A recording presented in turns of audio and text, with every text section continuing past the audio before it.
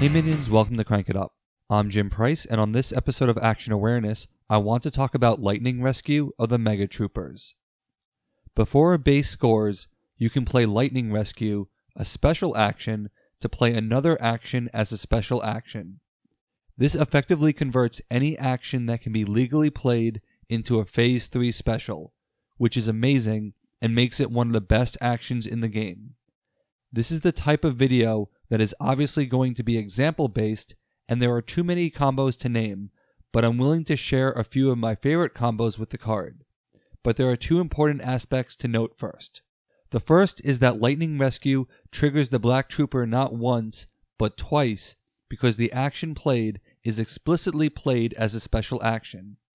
This is very useful for multi-base strategies where Black Trooper is camped on another base, absorbing power from the many specials that the Mega Troopers are capable of playing.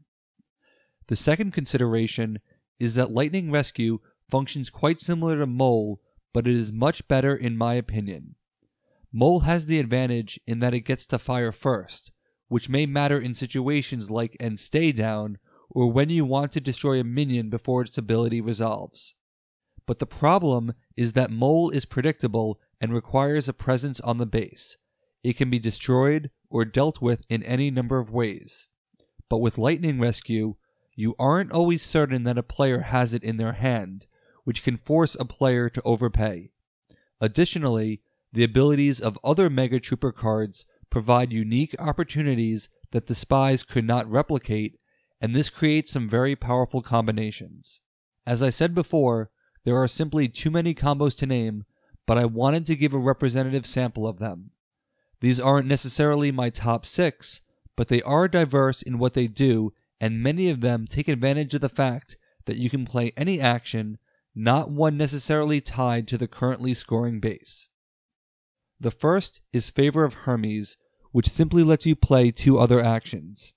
Now, you have a window of immediate extra plays that will allow you to play multiple cards that will be very difficult to interrupt because they are played outside the normal cards phase. And while there are other similar cards, the Mythic Greeks have the best assortment of actions for this type of play, as well as the bonuses they receive for playing each action. Simply by playing Favor of Hermes, you've generated 2 power for the Black Ranger and Odysseus and Heracles, while allowing the latter 2 to continue to grow as you essentially take a full turn on another player's turn while bases are scoring. You can play an extra minion, or you can add extra power. You can take advantage of the Greek cards that grant extra actions further. You can reduce the power of a different base by 5, which, when combined with all the power you are adding to your minions, can net you multiple bases. Worst case scenario, you can play 2 more Argonauts anywhere, which also trigger Black Ranger because they are special abilities. It's too bad Spartan doesn't gain a counter when it's not your turn, otherwise this would be even more advantageous. The second example is a variant of the first, but with an important distinction, and that's Ghostly Arrival. Specifically, both versions. With the Ghosts, the key distinction is that you do not draw cards on other players' turns, allowing you a rare chance to thin your hand multiple times. One of the problems with Ghosts is that Phase 4 drawing is not your friend, as it ultimately undoes some of your progress. But a Ghostly Arrival on someone else's Phase 3 allows you to play Spectre from the discard pile, break a base, and then replay Spectre again easily on your turn if you manage your cards appropriately. If you're worried about not having any cards on your turn, Power Pose can net you 1 extra card to be used next turn, or as a throwaway to Cream Puff Man. But the All-Star Ghostly Arrival is perhaps more interesting, because the All-Stars can play an insane amount of actions on their turn. Imagine the combination of Non-Infinite Loop and It's Astounding when mixed in with Lightning Rescue, in addition to the versatility of other All-Star actions. If you could somehow end with a Terminal Square Deal, you'd have your hand fully regenerated for you to take a meaningful turn again on your next turn. Or, if you can net an extra action play, you could keep playing cards after Square Deal and have full control over Phase 3 on someone else's turn. Both of these combos require a lot of cards, but they have a crucial, last-minute impact. Let's look at an easier example, where you can get an easy 4 or 5 points, 6 if you are really lucky. Since the extra action is a generic action, one of the best things you can do if you are the immediate next player is to play Overgrowth on an empty base with a high first player reward. There are very few cards that will let you add a minion at the last moment, and if your opponents do not have any, then you can break a base by yourself, completely unexpectedly, while not giving your opponents a chance to react, all with a single minion. Just play your lowest powered minion on the base and break it by yourself. This requires no setup at all other than having the cards in your hand, and it doesn't take a lot of cards, and the Killer Plant card draw makes that easy. One of the most powerful combos in the game is to create the super powerful first mate who can break infinite bases. There aren't a lot of combos that thwart this, but Lightning Rescue can in the most glorious way possible. Lightning Rescue can play Control Minion, in which case that ultra powerful minion is now yours while you choose whether or not to wreck infinite bases. If it ever becomes mathematically impractical to keep it alive, you, as the controller, can just choose not to activate its special and let it go to the discard pile. You can steal one base and potentially every other base, and there isn't much that an opponent can do to stop it other than diversify the power across several first mates, or have a way to avoid losing control. The giant ants can stop this on one base, but once the first mate moves off, you can simply steal him on the second one. My last two examples involve the same faction and are extremely elegant because of their simplicity.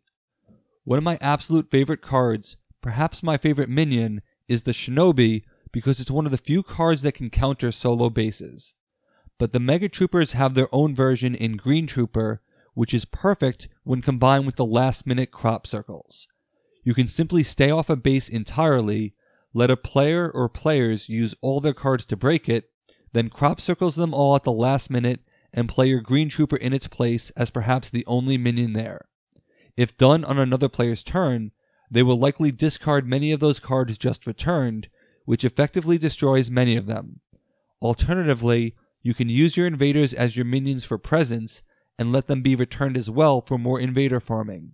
While everyone else is focused on one base, you can use your best power cards to win another. But Crop Circles does give a player back their cards. Why do that? Also, it can be blocked by cards that cannot be returned or affected. If you know me, you know where this is going. So what is the most flexible card and hardest to prevent? My absolute favorite pairing, because there is almost always a use case, is terraforming. Some viewers have complained that the situation never presents itself, but in this case, you allow the situation to present itself. You stay off the base entirely, then terraform it into a ninja base and use that extra minion play to get your only presence on the base. Hopefully Winter Squash is in your deck, otherwise you can get at least a regular ninja base. In a 2-player game, you are guaranteeing yourself at least 3 points while greatly negating the VP of the winner. Even transforming into a 5-4-3 base is worthwhile because you are getting 4 points for barely any work. In a 2-player game, this gets you an easy second place and forces a player to use a ton of their best cards. All of these combos are difficult to prevent, but not impossible. As you know, I want counterception, where my counters have counter-counters and my counter-counters have counters, and Eliza makes Lightning Rescue useless. As a card played outside the play cards phase, by definition it is an extra card, and therefore you cannot play the action it grants. Just be aware of this when you play Mega Troopers. In general, Lightning Rescue is absolutely a card you can build a strategy around. When I choose Mega Troopers, I want to know in advance what my Lightning Rescue card will be and plan accordingly. I don't think that the right card at the right time mentality works. Define your strategy and work towards it. Lightning Rescue doesn't have to save a base because it can be used to steal a base, even one not currently breaking. I'm sure you have a favorite combination with this card. Let me know about it in the comments. That's it for this week. Thanks for watching. Be sure to like and subscribe. Let's shut it down.